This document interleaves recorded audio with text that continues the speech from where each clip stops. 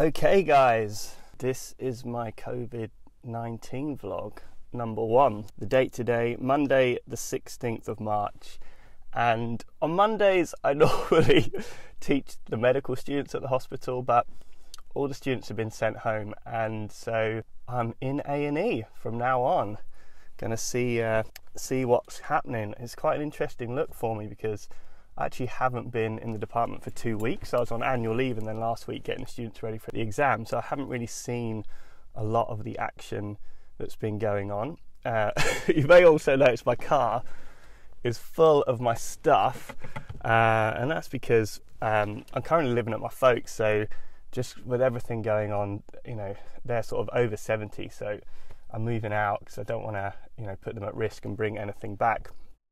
So I'm moving in with my boss, and she's one of the consultant anaesthetists actually, and she's kind of heading up the stuff at the hospital with the coronavirus. Considering, you know, the British government says this is the biggest public health crisis in our generation. So to have a look at it from a healthcare point of view, and you know, the World Health Organization now stated that Europe's at the centre of it. We're the epicenter of what's going on. So I thought I'd communicate that with you and give you guys a view on what's happening on the ground, very much from a healthcare worker's point of view. I'm going to try and find some other people that are, how they're dealing with it, and like I say, how things are progressing. I'm heading into work now, and I'll give you an update as things go throughout the day. I forgot to mention as well, my name's Ed Hope. I'm a junior doctor in the UK, and I normally do a channel about more light-hearted looks at medicine, but this is a very different time. So welcome to the channel if you're new. Everyone out there who knows me from the channel, thank you so much for your support. I've had loads of people sending me support, even though this is kind of like my first day on the ground dealing with it. Thank you very much, and let's see what happens.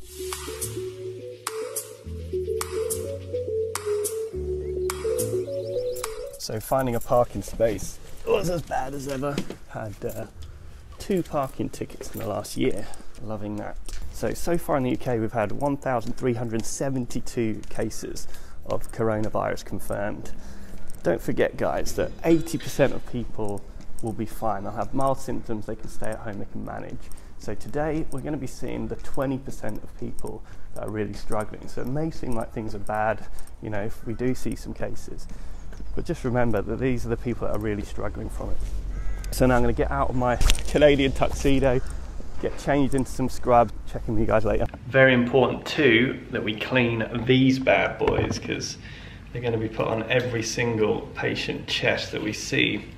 So it is 7:30 in the evening, just having a little break. What's been going on? Well, there's definitely a change. Things feel different, but in terms of patients we're seeing, not really kind of there yet. So all the people that are like panic buying and everything out, you know, that's very much your doing. That's not the kind of coronavirus doing it, because we're not seeing that kind of big changes yet. But I know if you look at all the kind of mapping that things have done out, we are expecting things to get a lot worse. We are seeing query COVID-19 cases. We've had, you know, a few in today, but I haven't seen any personally. I've seen some people that have been low risk, but I think their kind of symptoms were due to other things. But obviously we're taking precautions in those low risk patients, so we're having to wear masks and aprons and gloves, and obviously washing our hands regularly. But you know, we do that anyway in the emergency department, while everywhere in hospital. So the biggest change is not necessarily the patients. It's worth saying that obviously we have all the normal patients that we're seeing anyway. You can kind of forget that. You know, most of the people I've seen have definitely not been coronavirus. They've just been general A&E admissions.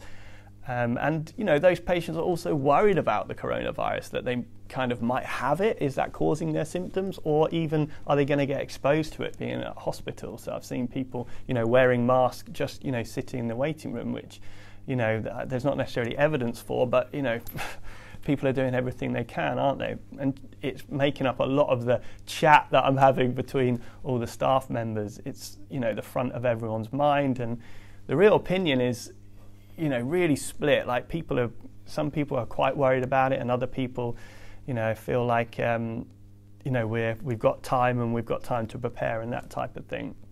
I think we're seeing a lot of preparation. Tomorrow I'm getting a a mask fitted, like so if there's any high risk patients, so I'll try and record that. That might be. I saw some people having it done. It looked a bit bizarre, like they were about to be a beekeeper or something.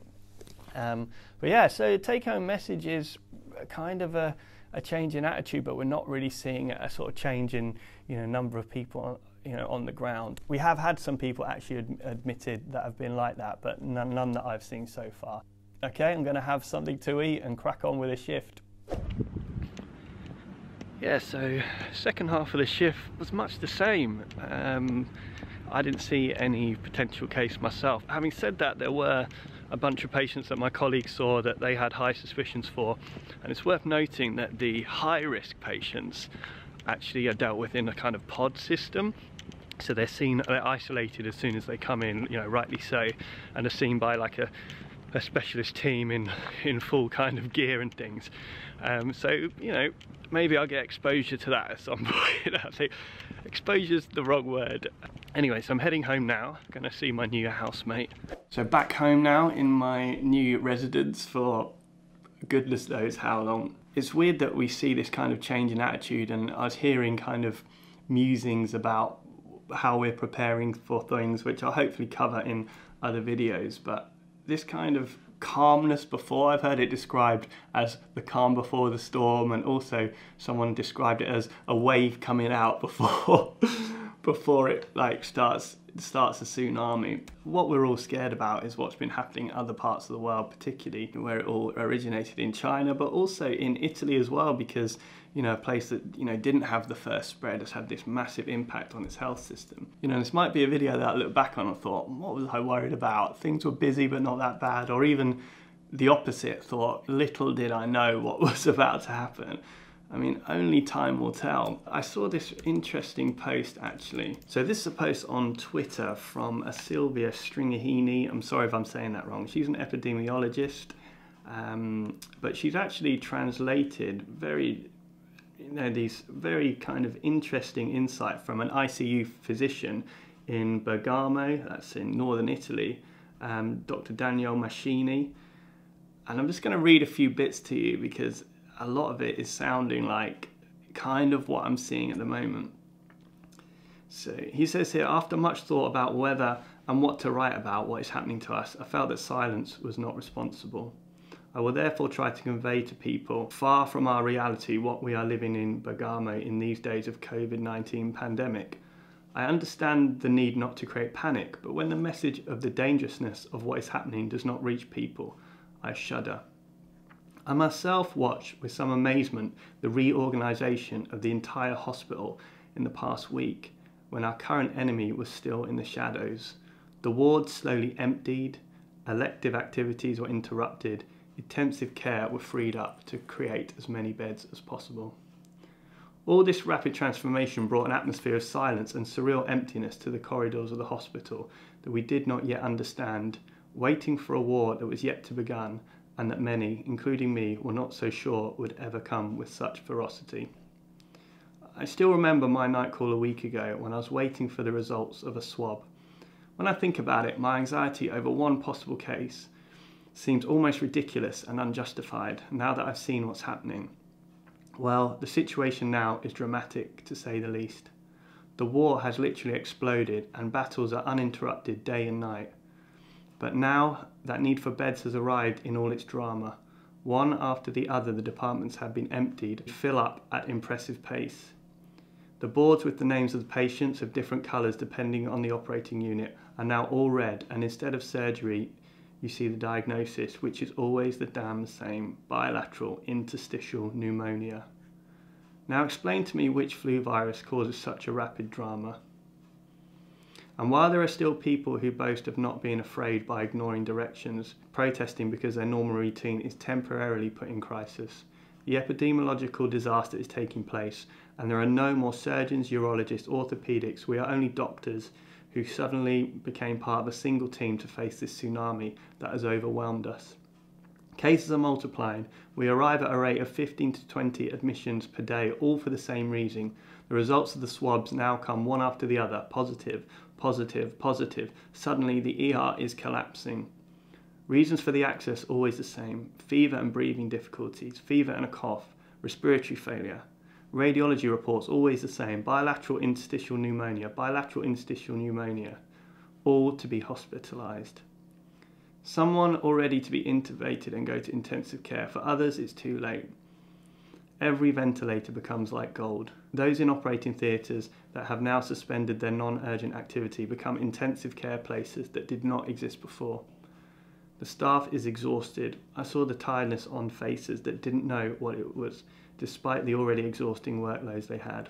I saw a solidarity of all of us, who never failed to go to our internist colleagues to ask, "What can I do for you now?" Doctors who move beds and transfer patients, who administer therapies instead of nurses. Nurses with tears in their eyes because we cannot save everyone, and the vital parameters of several patients at the same time reveal an already marked density. There are no more shifts, no more hours. Social life is suspended for us. We no longer see our families for fear of infecting them. Some of us have already become infected despite the protocols. Some of our colleagues who are infected also have infected relatives, and some of their relatives are already struggling between life and death. We just try to make ourselves useful. You should do the same. We influence the life and death of a few dozen people. You and yours, many more. Share this message. We must spread the word to prevent what is happening here from happening all over Italy.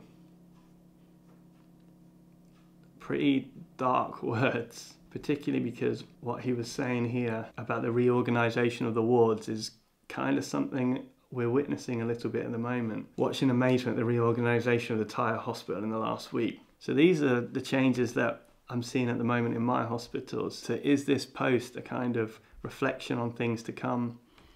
I guess we'll wait and see.